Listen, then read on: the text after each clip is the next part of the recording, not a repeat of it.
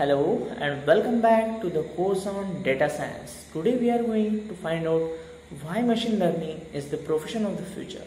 So are you excited? I'm pretty excited.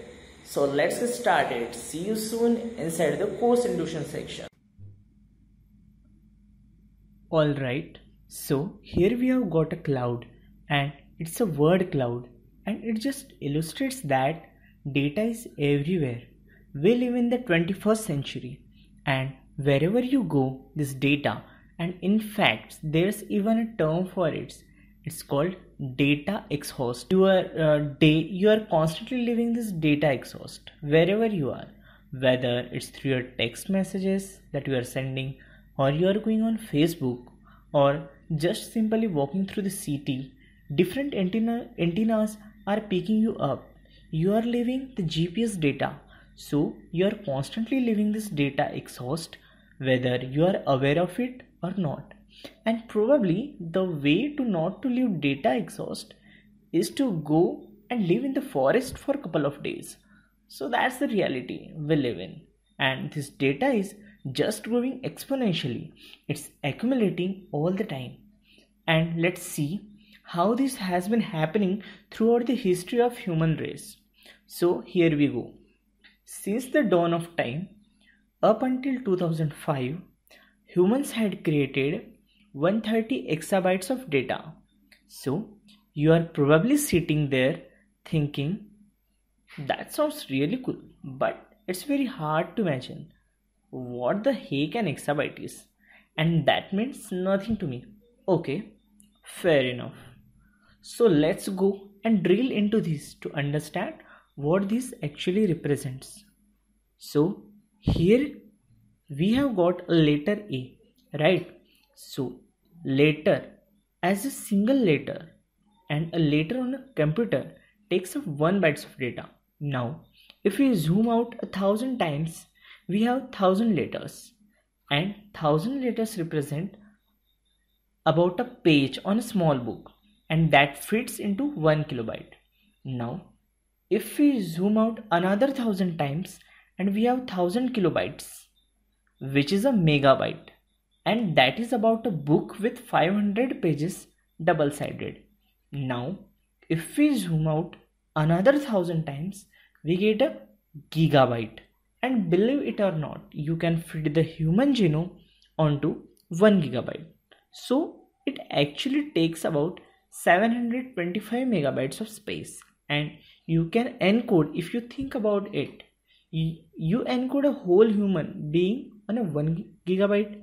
But you will probably say that a human is not just his genome, it's just his DNA, it's also the life experience that he has, all the things that he does in his life. You can't put that onto the gigabyte. Well, how about we zoom another 1,000 times and we get 1 terabyte. Now if you take an HD camera and you walk around a person for his whole life, so for about 8 years, every minute, every second of his life, and you feel everything he does, and you put all of that in the HD video recorder, that will fit into 1 terabyte. So that's already getting impressive right now. Let's zoom out another 1,000 times, and this is one of my favorite representations. So here we have got the Amazon rainforest. It has about 1.4 billion acres of trees. Every acre has about 500 trees in it. So that makes it about 700 billion trees in the Amazon rainforest. So if you take all of those trees, and hypothetically, I'm not saying this should be done, but hypothetically, if you take all those trees and you are to chop them down, put them into paper, and fill every single page of their paper with letters, with the text, then you will get about 1 to 2 terabytes of data. So that it should give you an idea of how huge a terabyte is. Now if you zoom out another 1,000 times, that's where you get an exabyte. Exabyte is 1,000 terabyte.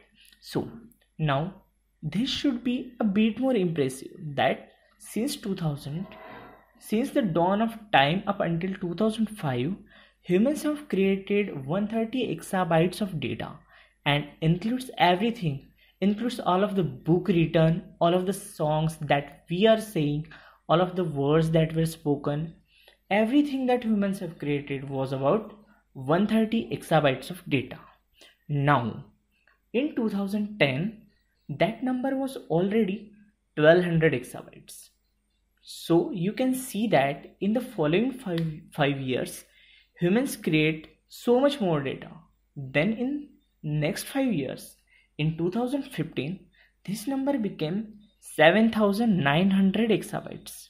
Then in 2020, this number is estimated to be 14,900 exabytes of data. As you can imagine, these numbers are astonishing.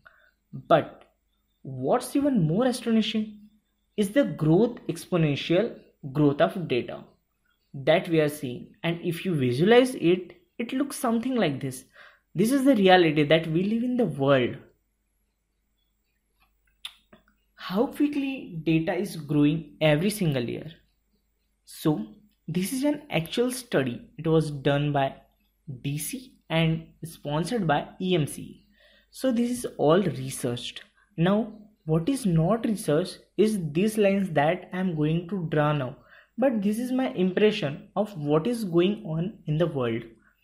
This is where I think we are as data scientists, our capacity to process as data scientists, though the data that's in the world. And then if you draw the machines, this is the line that represent how much of the data machines are actually using that exist in the real world. And so where does machine learning come into play? Well, machine learning is the potential that presents a potential to use this data that is not being used, only equipped with machine learning algorithms.